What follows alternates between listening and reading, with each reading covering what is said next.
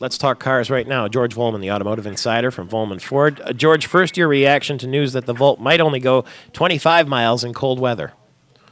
Well, that's classic electrical issues, as you just said. You know, you talked about the battery in a digital camera only lasting so much when it's cold, and those are issues that are going to have to be. You know, I mean, once again, the customer is going to go back to the price of the vehicle, and they're going to say, "Nope, I'm going to take a pass. We're going to wait," and waiting is not good for the Volt. All right, and would you buy General Motors shares at $134 a share? That's the number we're hearing that the IPO would have to be at if the government were to be paid back. Well, I think the way I would couch that is I take a look at what Ford shares are, and they're doing well, are selling for, and then compare it against that number, and that's a pretty easy answer. All right, VolmanFord.com or the AutomotiveInsider.com is where you can find George Volman. Cheryl Freeborough, Hyundai of Lansing, and the Freeborough Automotive Group. Good morning to you. Good morning, Michael. We're talking about the auto business and also the sales for the month of September, which are going to be announced, I guess, later today or tomorrow. But we're told it's going to be a pretty good increase from September of last year. Was September a good month for you? September last year wasn't bad. It was, we're doing better than we did last year, definitely.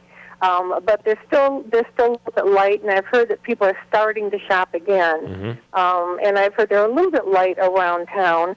But everybody's going to be doing better than they did last year, definitely. Okay, that is very good news from you, Cheryl Freeborough. Congratulations there at Hyundai of Lansing and the Freeborough Automotive Group and on Saginaw Highway near the Lansing Mall. We'll talk again very soon. She has pre-owned vehicles there, too, like the one I'm driving right out front, the Chevy Malibu. Scott Komar in Grand Rapids, Chrysler dealer at Harold Ziegler, is on the other end of our line. Is it true for you? Was this September a very, very good month compared to last September? Good morning. Definitely this year we're seeing an increase versus last year. We've got a lot more product on the ground, and especially all the new 011 Grand Cherokees are real hot. So this new product from Chrysler is doing very well. Edmunds.com is saying that September's seasonally adjusted annualized rate will be about 11.47 million. That's up from August even. So you're seeing maybe an upward trend? Well, we're certainly seeing that. Also, remember, there's about 25% fewer dealers after all the everything. So you take that 11.4 million and divide it out by fewer dealers. For us, it feels more like a 14 million SAR. We ever going to get back to 16 million units? Oh, I'm sure we will. There's a lot of people in this country. There's a lot of really great product coming, whether it's, like you were talking about with that Volt, whether that's the answer or not. There's a lot of great new ideas and products coming. I think people are going to want to do that and get into these higher mileage, and some of the technology that's out there is really cool.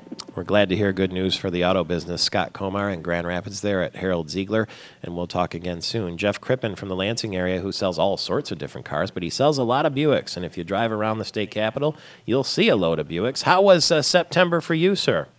Good, Michael. Good morning. How are you today? Great. And if this news is true, that the September was a very good month compared to last September, we're in good shape, huh? Yeah, you know what? This whole year, there's surely more and more customers out and about and taking a look at the vehicles. And as you mentioned, the locally built products, the Buick Enclave and the GMC Acadia, continue to do very, very well in the marketplace. Do you have to use a lot of incentives at this stage to sell cars, or are people just returning to the market? It's a combination of both. There's surely people returning to the market just on their own, and all the manufacturers, GM, Mazda, and Volvo, continue to have some pretty good incentives for the consumers. In addition to Buick, how many nameplates do you sell?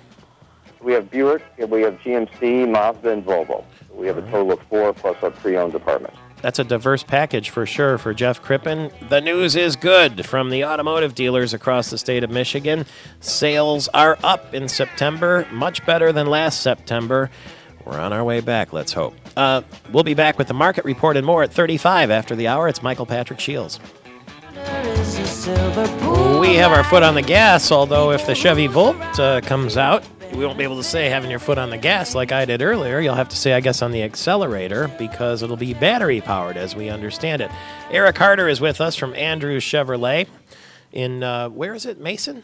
Mason, Michigan. Nice to talk to you. That's a nice small-town America there, isn't it? It is. Very nice town. The Chevy Volt, we understand, could be able to travel as far as 50 miles on an electric charge before the gas-powered engine kicks in if you drive miserly. That's according to new testing out of Detroit. But in cold climates, maybe only 25 miles on a single charge. What do you make of that? Does that hurt the image of the Chevy Volt? Well, I think it's going to be a very minimal vehicle in terms of people that are going to have one anyways. It's going to be a metro car.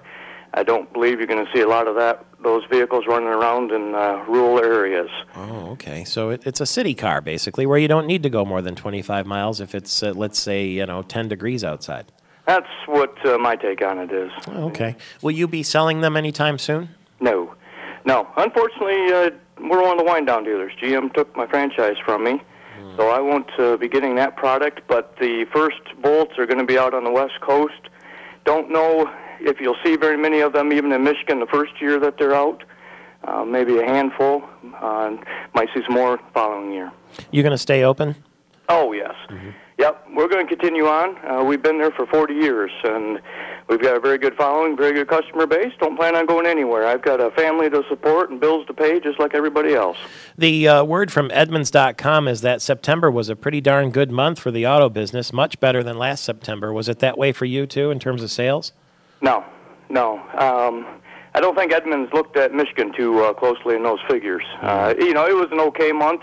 Wasn't anything outstanding, but right now with Michigan's economy and the automotive industry, not looking to set records right now.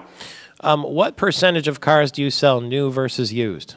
Well, that's hard to say because with what I mentioned being a wind-down dealer, new car sales have been pretty non-existent for me. GM let me keep my franchise until this October next month. However, they were not allowing me to order new 2010 products. So they said I could have my franchise, but don't sell any vehicles for me.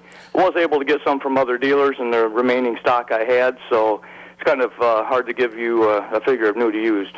I guess you won't be buying any of that GM stock on the IPO if it's $134 a share, as we hear it would have to be to pay back the governor, huh? No, not at all. Okay. Not at all. They need to do some changing before they look appealing to me.